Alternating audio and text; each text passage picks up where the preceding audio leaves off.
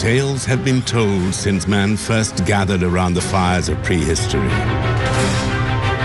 Tales of the strange and wondrous things hidden in the vast unknown shadows of the world. Tales of creatures divine and beasts demonic, of gods and kings, of myths and monsters. From dark forests to the lands of ice, from desert wastes to the storm-thrashed seas, every corner of the earth has its legends to tell. Stories of heroes and the villains they encounter, of the wilderness and the dangers within. Stories of battles, of love, of order, and of chaos. But what are the roots of these fantastic tales? And why have they endured so long?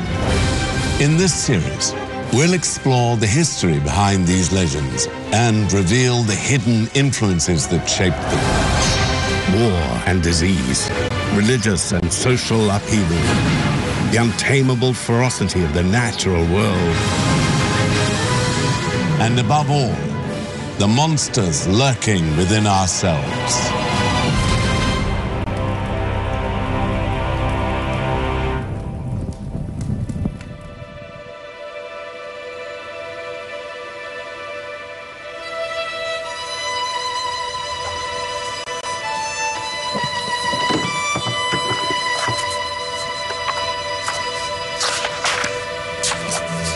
Ivan was alone in the castle. His wife, the fair and fierce princess, had gone to war with her armies. She had left Ivan just one instruction. He was not to climb the tallest turret of the tallest tower. Weeks passed, and Ivan grew bored. He remembered his wife's command, but his curiosity conquered all. Ivan climbed the tallest turret of the tallest tower. At the top, he found a chamber, and within, a starving prisoner. "Please, water." Ivan was moved by the sight and fetched a cup of water. The prisoner drank it all, but then he suddenly transformed, for the prisoner was none other than the dreaded Koschei the Deathless. "You fool!" he cried. "Now you will never see your wife again." With that, he bounded through the open window and swept like a whirlwind into the sky. And soon, he would have the princess in his grasp. If he was ever to rescue his beloved wife, a long and dangerous adventure lay ahead. Ivan's quest had begun.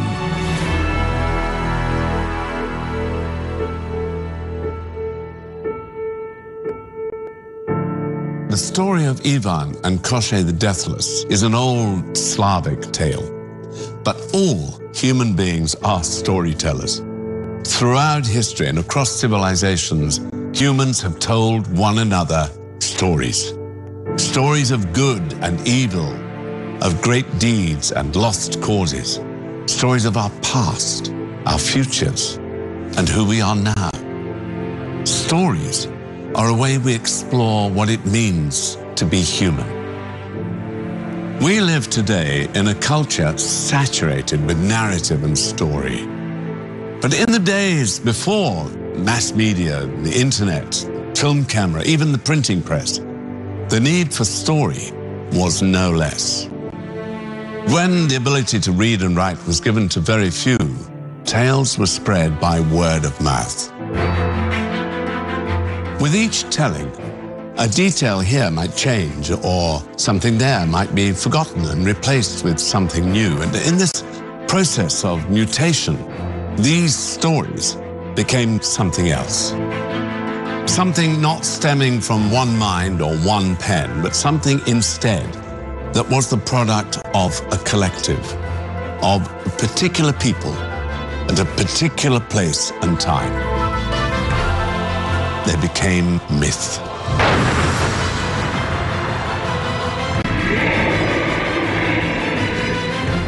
Myths tell us who we are. We use stories to explain to ourselves why we do things in certain ways. They tell us about the part of ourselves that's emotion, that's not entirely rational.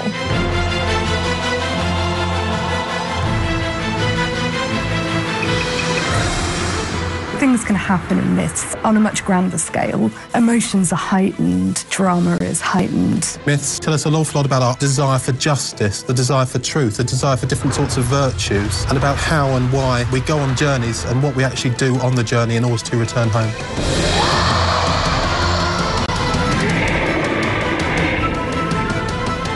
It tells us what our values are. It tells us how we treat strangers, how we treat our family, how we worship the gods, what happens if we don't. They are embedded in our cultural psyche, whether we realise it or not.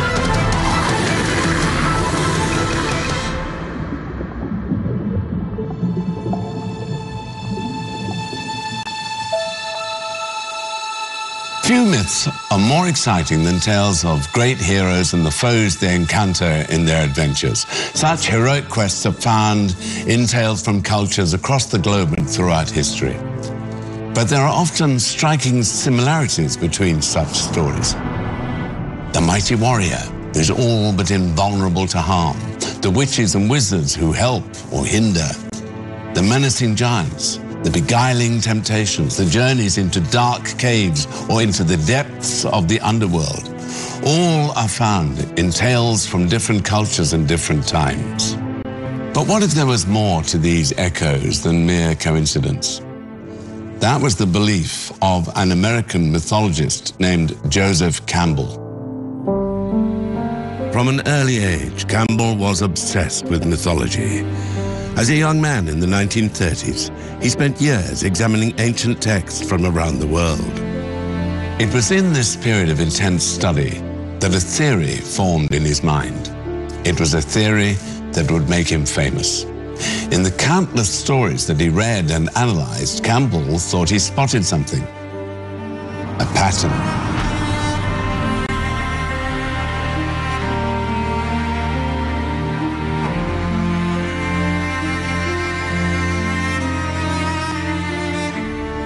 Campbell was trying to make a claim for a sort of universal human nature that can be appealed to by a certain kind of story. He laid out what he thought was the story that's common to all hero myths everywhere in the world. Campbell believed that you could read this kind of mythological quest or the hero's journey throughout all of Western mythology. As he engages with non-Western cultures, he develops this idea further until we get the book, The Hero of a Thousand Faces.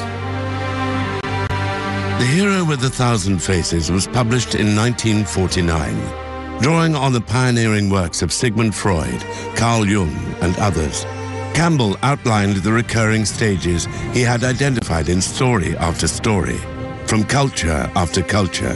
He dubbed it the hero's journey. The Hero with a Thousand Faces became an unlikely bestseller, with a particular impact on the big screen. George Lucas, the creator of Star Wars, has credited the book with shaping his thoughts about the saga. And Luke's thrilling adventures follow almost every stage laid out by the hero's journey.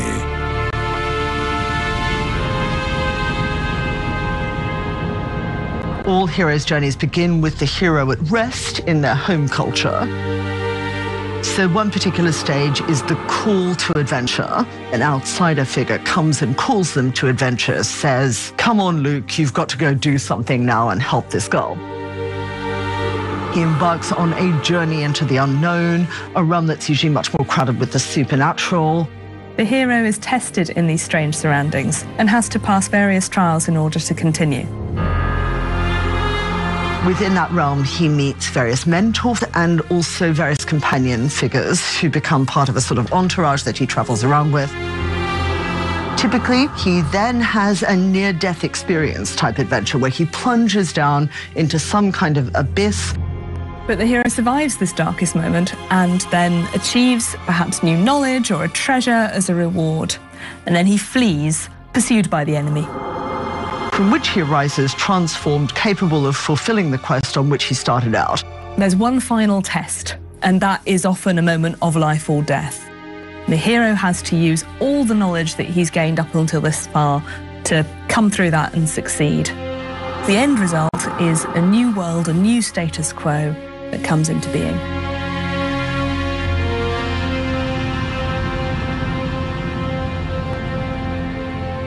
The Hero with a Thousand Faces became one of the most influential books in the 20th century. But how did Campbell's ideas apply away from the cinema screen? Does Ivan's battle with Koshchei the Deathless fit the model? What about the other great adventures of mythology? Is every hero truly on the same journey? Or is Joseph Campbell's theory just another myth? We begin with Arthur, legendary king of the Britons, and the tale of the greatest quest his knights embarked upon, the quest for the Holy Grail.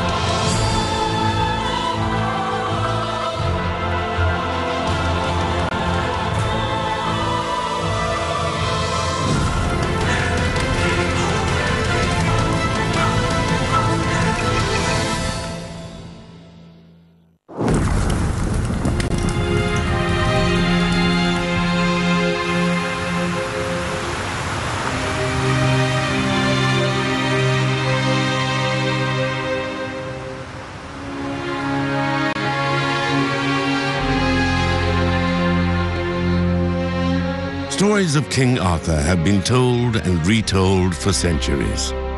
The legendary monarch was raised in obscurity far from court, but he proved his birthright by drawing the sword from the stone. And from his castle at Camelot, he went on to rule Britain with wisdom and justice. King Arthur, for us, is a mythical figure, possibly based on a real-life figure from the 6th or 8th century.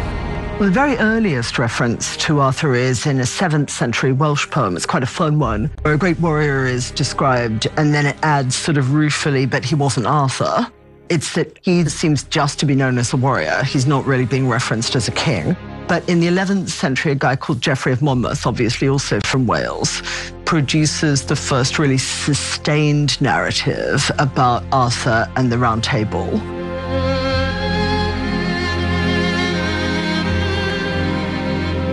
The history of the kings of Britain is a pseudo-historical account of British history, chronicling the lives of its kings over the course of 2,000 years, until the Anglo-Saxons assumed control of much of the island around the 7th century.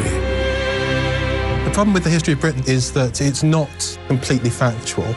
It's a real patchwork of various historical facts, certainly some fiction mixed in. So it's a real melting pot of influences that Geoffrey Monmouth puts into the history of Britain.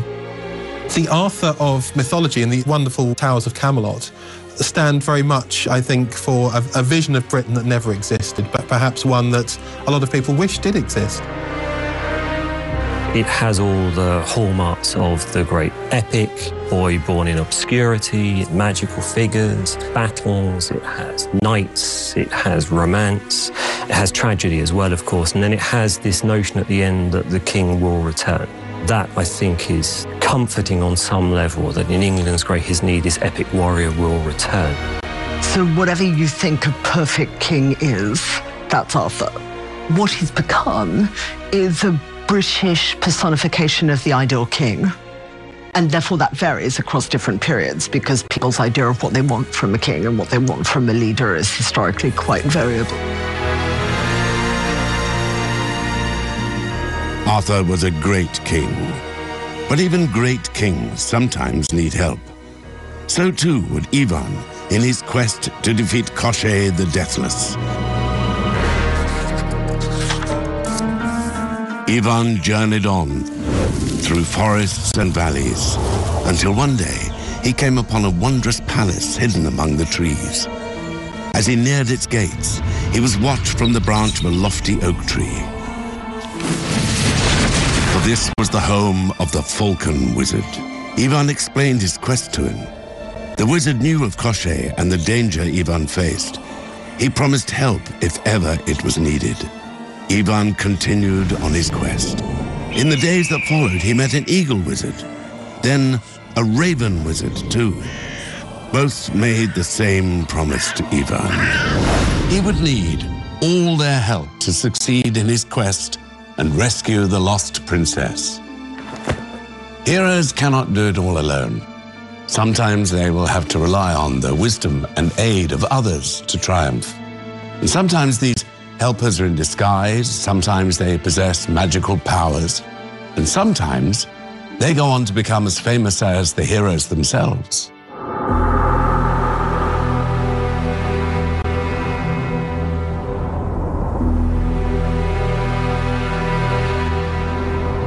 At King Arthur's side, through many of the stories, is a mysterious figure with magical powers, the wizard known as Merlin. He was the one who planted the sword in the stone, and it was he who brought Arthur from obscurity to claim the British crown. In popular culture today, Merlin is as renowned as Arthur himself. He is the archetypal wizard, the ancestor and inspiration for Gandalf in Tolkien's Lord of the Rings and Obi-Wan Kenobi in the Star Wars films. But magical helpers such as Merlin are found throughout myth and legend. Joseph Campbell recognized this. The supernatural aid is usually an older character. Their wisdom and guidance are needed for the adventure ahead. Often, too, they must give the hero the final push necessary to leave the ordinary behind and enter the special world. King Arthur and the wizard Merlin were once thought real historical figures. Over time, such beliefs faded. However, the stories themselves never went away. The development of the legend in the medieval era culminated in 1485. That year saw the publication of Le Morte d'Arthur, The Death of Arthur. 8 stories of the king and his knights, compiled from sources in France and in England. Here was the Arthurian legend complete. The author of the book was a man named Sir Thomas Malory. Historical documentation tells us Thomas Malory was a thief, a brigand, perhaps even a sexual predator and a rapist, and that ultimately he was incarcerated in Newgate Prison in London. We tend to associate the Morte d'Arthur with chivalry and with a particular interest in the Knights of the Round Table as defenders of women.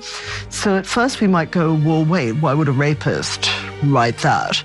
It's this criminal aspect which has made critics wary of suggesting that this is the Malory who writes Morte d'Arthur, because they see a clear disconnection between his criminal behaviour and a text that seems to be about chivalry.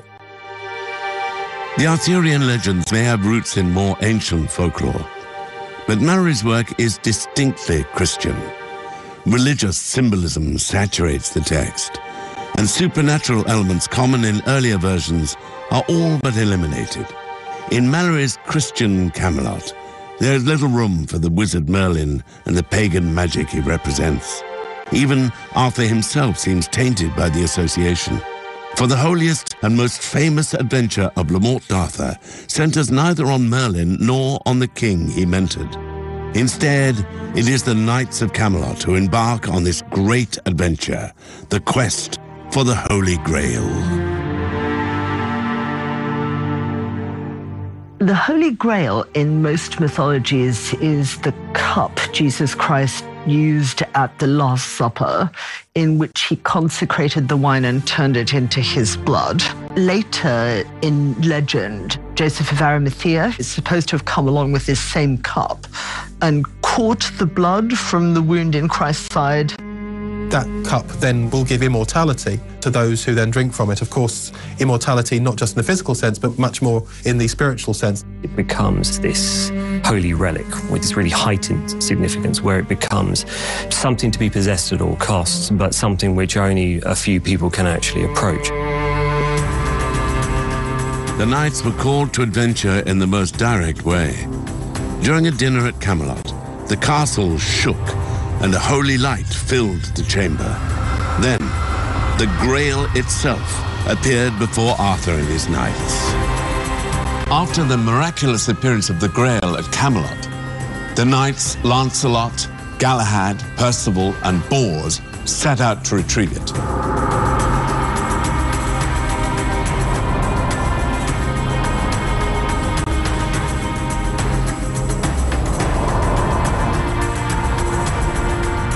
Arthur mourned their departure. He knew the quest his knights embarked upon would change them forever, and that the fellowship at Camelot would never be the same. His knights left the ordinary world of the castle behind, crossing the threshold they entered the special world of adventure.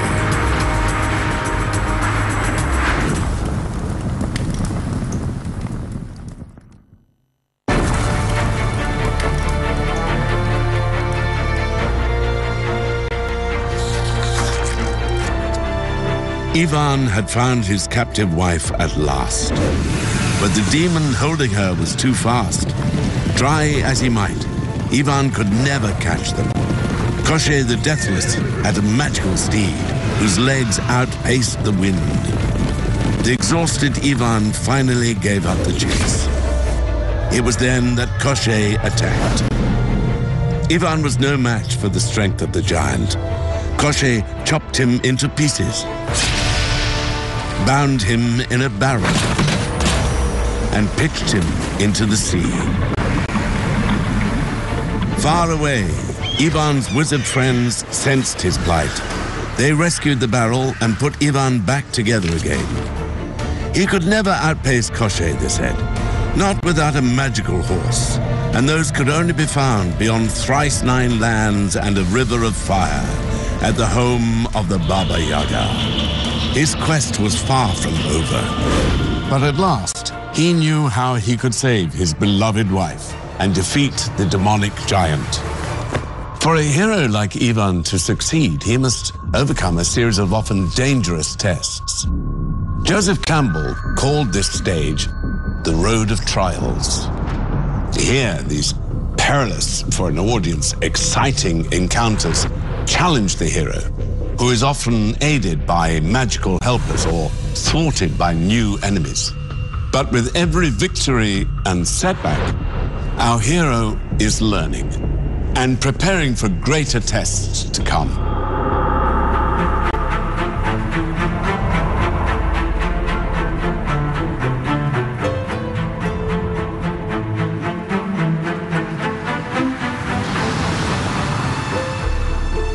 No road of trials was longer or more arduous than that faced by the hero of the ancient Greek epic, the Odyssey. Attributed to an author known only by the name Homer, it tells the story of the journey home of Odysseus after the Trojan War. He had been fighting at Troy with his fellow Greek kings for 10 years. Meanwhile, on his home island of Ithaca, the son he had left behind was growing up without him. Other men were eyeing his empty throne and Penelope, his unaccompanied wife.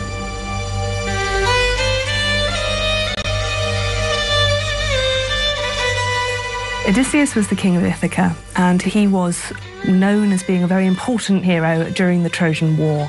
He was the person who came up with the plot to get inside the walls of Troy with the Trojan horse, and was mainly known for his intellectual skill.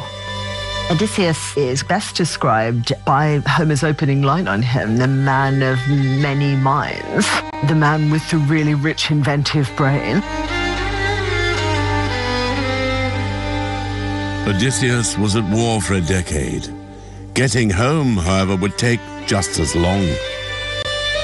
Such an extended journey was not Odysseus' intention, of course. He had planned to sail straight back home across the sea to join his wife and son in Ithaca. But as was often the case in the tales of ancient Greece, the plans of mortal men were at the mercy of unpredictable and often vengeful gods.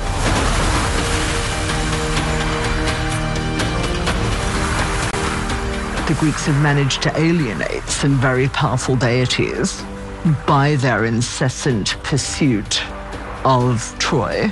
And as a result of that, they've particularly angered the god Poseidon. And the god Poseidon pretty much ensures that Odysseus and his men aren't going to have a straightforward journey back to Ithaca. One of the people he met on his journey was the Cyclops Polyphemus. This is where the trouble starts.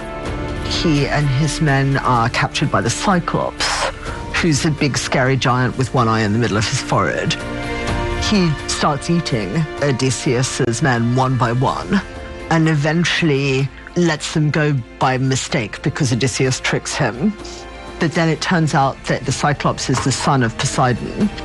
Poseidon essentially is very offended at the outrage that's been done to his son and dogs Odysseus' steps all the way home. Odysseus' journey became a lot more difficult. On his road of trials, he encountered hideous monsters, ravenous cannibals, a deceitful witch, together with all the wild and strange furies of the sea. Among them, of course, the beguiling but deadly sirens. These mysterious creatures lived in a meadow on a tiny island. Singing out to the ships that passed, they lured countless men to their shores, never to leave again. Odysseus knew all this, but wanted to hear their song all the same. He ordered his men to stop up their ears with wax and tie him to the mast. No matter how he pleaded, the men were not to release him, and they were not to stop rowing. Homer doesn't tell us what the sirens look like. There's no physical description in Homer at all until you hit some point in the medieval period, where suddenly you start getting many more illustrations of sirens as half woman, half fish. When we think about how it is to live a life that's dominated by the ocean and by voyaging and by the physical apprehension of just how alien the ocean is, we want to put some flesh on that, to tell a story about that, to tell a story about our fear and our longing. And to do that, we create something that's part ocean and part us, and that's the mermaid. Mermaids date back to the Assyrian cultures of 1000 BC, but are common to folklore around the world. They are usually depicted as young and beautiful. However, much like the sea itself, mermaids can help or hinder. The Little Mermaid by Hans Christian Andersen is a story of the kind. A beautiful voice to a sea witch for a potion which transforms her into a human. But winning the prince's heart is far from easy. Andersen's kind heroine is unlike many other mermaids, however. In British folklore, the creatures brought bad luck and were said to taunt sailors in doomed ships. Celtic mermaids were also dangerous. They were called Rusalkas and were the spirits of the unhappy dead. Beautiful and damned, they lured young men into the waters to drown beside them. Worth remembering at this point that hardly anyone could swim in the pre-industrial world. Therefore, all cultures produce this phenomenon of terrifying emanations that represent death at sea. People tend to imagine sailors loving the sea. Actually, they don't, and all the folklore shows they don't. They distrust it, and they find it terrifying and unpredictable and scary. This is way before we've got electronic navigation. This is in the early days of shipfaring, where you have to stay close to the shore because if you get too far out, you're in trouble. It's well worth remembering how horribly physically impossible long voyages were in the past. So if you're at sea for more than 3 or 4 weeks, scurvy would have started to set in. And scurvy affects your mental processes. It makes you hallucinate, makes you see things that aren't there, makes you interpret what you see in frightening hallucinogenic type terms.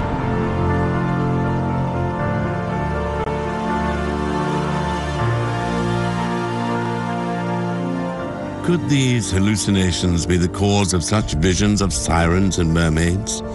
We will never know for sure. Odysseus sailed on unharmed from his encounter with the sirens, but they were far from the only female threat he faced on his journey home. To reach his wife Penelope, Odysseus had to outfox the witch Circe, who had transformed his men into pigs, and he had to flee imprisonment by the nymph Calypso, who desired him for her husband. The threat from a lot of the female antagonists that Odysseus encounters is they set up rival places to dwell. The fact it takes him so long to wrench himself away from Circe, the fact he has to endure staying with Calypso, all reinforces just how much that nostos, that return home, is so important. Of course, Penelope is being constantly hounded by different suitors at the court. So I think there's a mirroring effect there, as when Odysseus is moving through his journey, of course, he's then got to also be assailed by these various women. One thing that scholars have said about the Song of the Sirens is that the language that's used and the way it's phrased in the original Greek feels much more like it's been a passage taken out of the Iliad. That in a way the sirens are actually trying to call Odysseus back into the previous poem, into being a previous sort of hero, the sort of hero of the battlefield, and that part of his temptation is to go back to that form of heroism, which now the Trojan War has ended, there's no place for anymore. Once a hero such as Odysseus has negotiated the trials, seen off temptations, and survived it all, he is ready for one final ordeal. The object of the quest is within reach. One more challenge lies ahead. The greatest he must endure.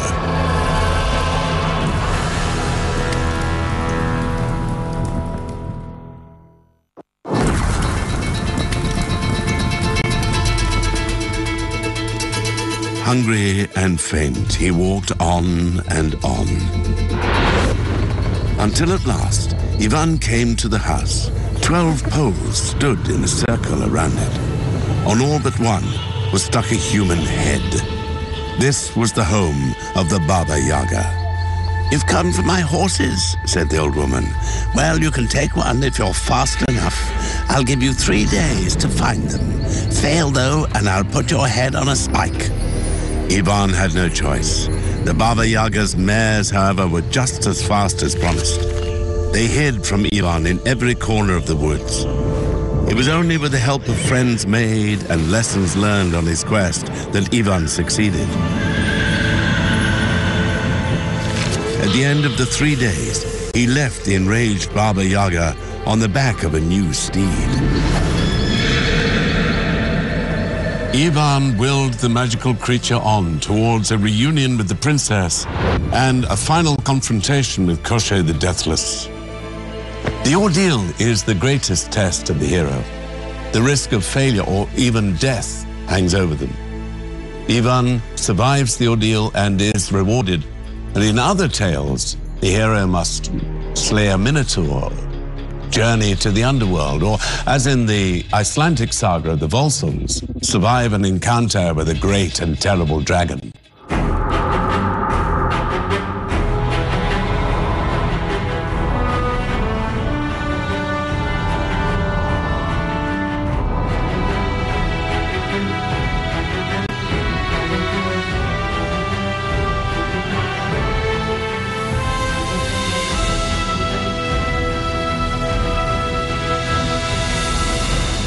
The Volsunga saga dates back over 1,000 years.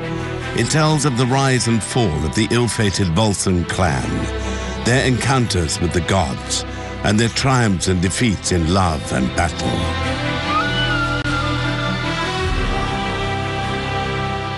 Volsung saga began as a series of separate tales that told individual high-born families of their associations with a heroic past. The earliest evidence for the saga are from the 7th and 8th century. We know these stories are being told even around the year 1000 because there are runestones in Sweden.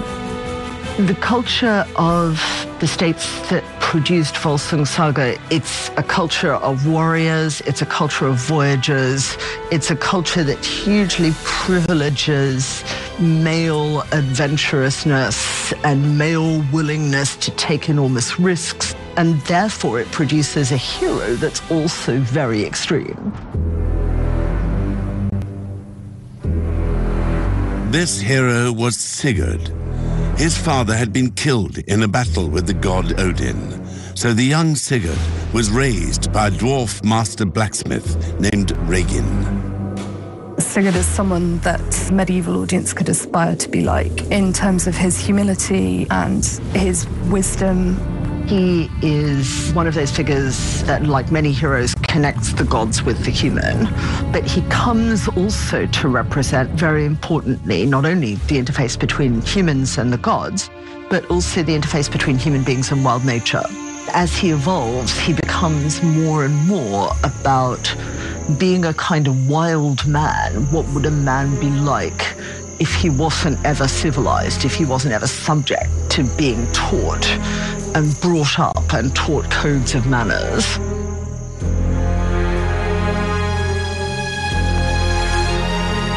The villain facing Sigurd in the Volsunga saga is a creature named Fafnir. Fafnir was the brother of the dwarf Regin, but his lust for gold corrupted him. He murdered his father and stole the family treasure.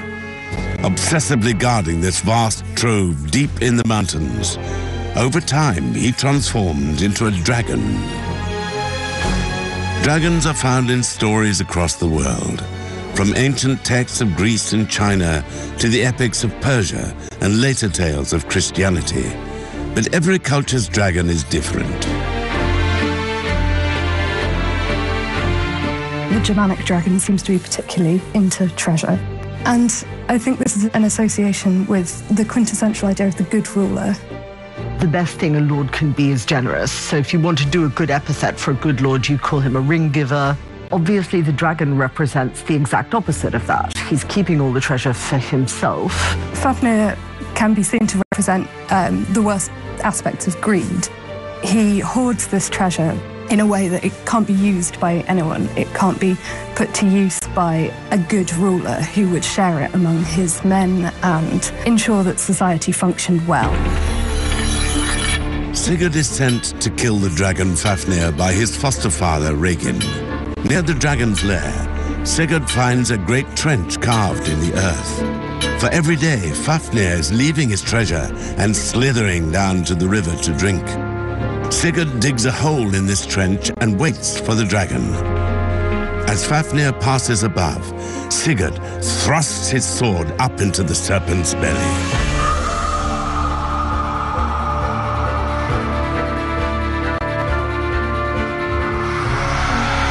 Fafnir is defeated, but it is not the treasure alone that Sigurd wins.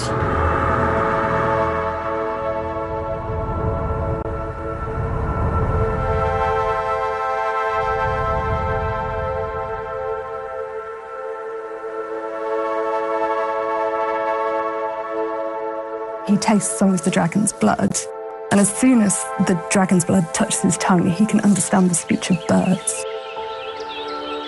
That really just brings to the fore the way that Sigurd is destined to be a part of the wild. It enables him to live in the wild as if it were his society. The reward quickly proves useful. Birds are chattering in the trees above. Sigurd soon realizes that they're talking about him. His foster father, Regin, the birds say, is plotting to betray Sigurd. His adventure is not over yet. Sigurd's story and the Volsunga saga do not end with the defeat of Fafnir, nor does the hero's journey. Once the object of one's quest has been achieved, there is the return home. And coming back can be as adventurous and as dangerous and as thrilling as setting out in the first place. Ivan and the princess raced away from Koshchei. The demon, however, was close on their heels. But Ivan would not be defeated this time. Just as Koshchei was closing in, Ivan swung his club high and hard. Koshchei the Deathless was dead. Ivan's quest was at an end. His beloved wife was safe at last. The giant's body burned on a pyre. As Koshchei's ashes scattered to the winds, Ivan and his princess returned on their magical steed to the castle in the woods. There they ruled in peace and happiness forevermore.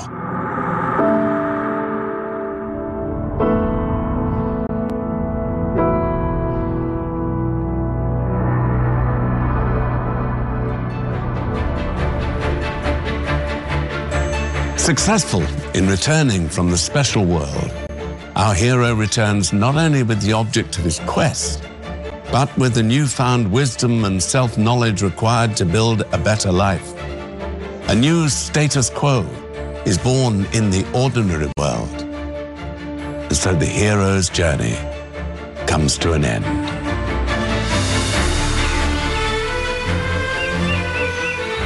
Several decades have passed since Campbell first outlined his theory. Storytellers from Hollywood and beyond continue to be inspired by it, and it's helped shape modern thinking about the origin of myth.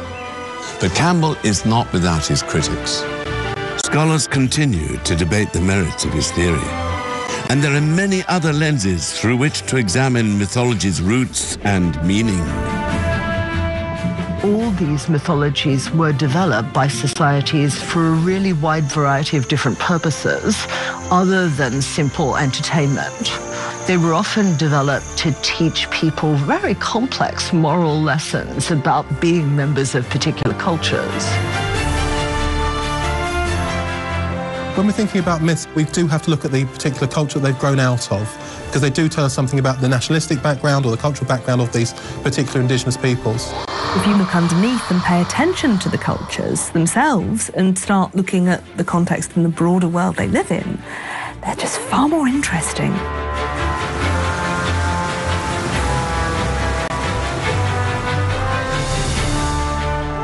The idea of a common humanity reflected in the hero's journey remains an attractive one in an often divided world.